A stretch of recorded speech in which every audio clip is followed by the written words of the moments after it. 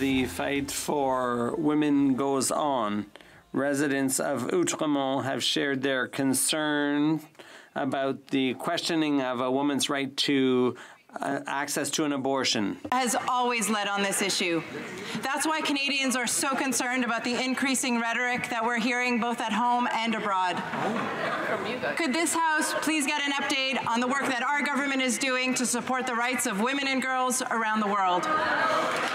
Honourable Parliamentary Secretary to Mr. Faytene. Thank you, Mr. Speaker. Mr. Speaker, we know when women and girls are healthy and empowered, everyone benefits. That's why we made a historic investment of $1.4 billion a year for women and girls' health at the Women Deliver Conference. $700 million will go specifically towards sexual and reproductive health rights to fill the gap that was left by the previous Conservative government, and will empower 18 million women and girls by 2030, Mr. Speaker. With this, Mr. Speaker, we will be at the forefront of international efforts to improve the health of women and girls, and also stand firmly in support of women's right to choose here at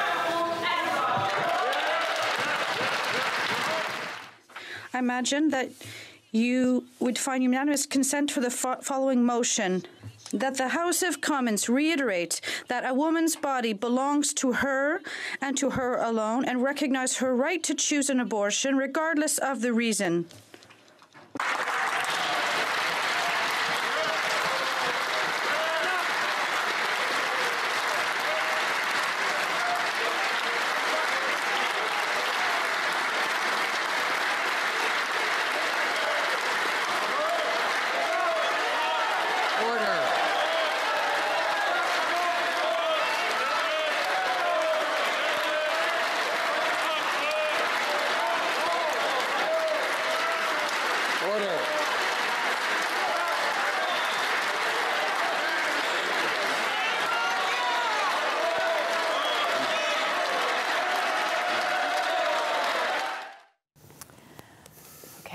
So two things I want to point out there.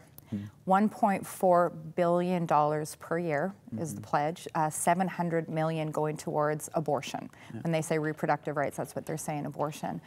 But also the backdrop to that standing ovation, you know, I was so impacted by that, because this was not just about abortion. This was actually specifically about women having access to third trimester abortion for any reason.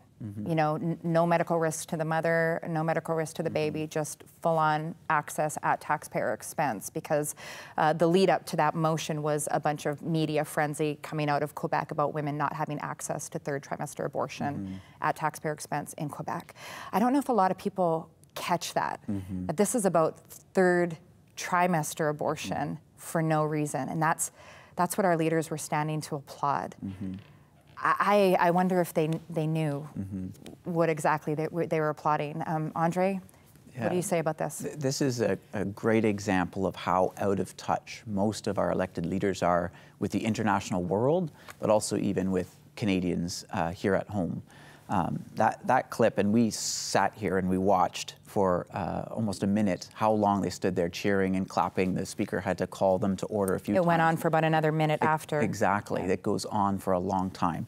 And I think you hit the nail on the head. We have to remember exactly what it is that they're applauding, and they're shouting bravo and all of this kind of stuff. They're celebrating the so-called right for women to have unfettered access to abortion at any stage of the pregnancy, so right up to 40 weeks, and for any reason whatsoever. Now, one of the reasons this really hits me personally is that my babies were born at 37 and 38 weeks. Wow. So we were talking about kids the same age as my children. And also, I know that there are people all across Canada that are waiting to adopt fully formed newborn babies. So we're talking about dismembering in the womb a fully formed, viable child. Yeah. So no other country in the world has no law like Canada does. So that's the first point. We stand alone in this globe with having no legal restrictions whatsoever. I mean, and a lot of Canadians don't know that. No, that's true. And that's why I think our Parliament is so out of touch with everyday Canadians. If you asked everyday Canadians, when should there be a law? The vast majority of Canadians would say, well, it should be after the first trimester. If we're going to have a law, we should have one after the first trimester. So the Parliament is way out of touch with the vast majority of Canadians. They can't fathom this kind of thing, and yet they stand there celebrating. It is personal for me and my family as well that we've welcomed a child into our home 20 months ago, and she was in a situation which was the epitome of what people use to justify abortion. Her mom was living on the streets, impoverished and so on. But her mom knew that her child deserved a chance, and so she chose life for her child. She tried to make it, she couldn't, she was unfortunately unable to. But then she did the most loving thing possible for her daughter, and she gave her and entrusted her to my family. And so we are so blessed by this little girl being in our family, and I think she is also blessed because she's been given that chance. This is real. Like, these are real little girls and real little boys that we're talking about here, and our Parliament is celebrating. We've got to make this a political issue. Yeah, and unfortunately, in that moment, they were making it a partisan issue because they're saying, like, look at us, the Liberals, those of us on the left, we are going to support a woman's right. And the Conservatives remained seated, I think, because they were catching the gravity of what was happening here. Number one, they were kind of protesting the fact that this was being made a partisan issue. But number two, I think some of them were really connecting with the fact that we're talking about a third trimester, fully formed child, you know, abortion for any reason. So we need to be talking about this, obviously, and the other issues. So we're going towards an election here. One of the things that your organization does with ARPA Canada is equips people on how to speak to our leaders. You are a professional dialoguer with our leaders. So as candidates are knocking on the door, how would you encourage Canadians to be speaking to our leaders about these types of issues? Well, you don't have to know the pro-life apologetic through and through in order to be informed enough and equipped enough to engage a candidate. So just start with some basic questions and start on the outside. Don't go necessarily for the heart of the matter. So ask your candidate, do they support something that happens in Canada is currently legal in Canada, and that is sex-selective abortion. Killing a little baby girl simply because she's a girl. Do you support that? Ask the candidate to commit to an answer on that. And say, no, I don't support it. Say, what are you going to do about it as a elected member of Parliament? Start there. Talk about third trimester abortion. Say, we surely, in Canadian society, with all the medical advances we've come up with in the last decade or 5 decades, we surely could do better than abortion in the third trimester. I mean, the child has to come out anyway, so we're delivering the child anyway. Why do we have to kill the child first? Can we not ban third trimester or late-term abortions? Would you not agree with me on that? And I think the public is on our side on this one. I think a lot of politicians are just too afraid to even touch the issue, so they don't at all. And I think we need to encourage them as Christians, say, okay, look, you don't need to know everything about this issue, but let's start somewhere. Why not start on the outer fringes of this debate and work our way in? And I think it's completely reasonable, whether you're a Christian or not in Canada. Most Canadians are appalled by the fact that we have no law. So let's engage with this debate in that way, and let's make a difference there. What about the freedom issues, the parental rights issues? How do we dialogue with our leaders on that stuff? Yeah, that one also. I think we should relate to a politician's own lived experience. Most politicians, I think, are parents, or certainly they would remember their own parental upbringing as children.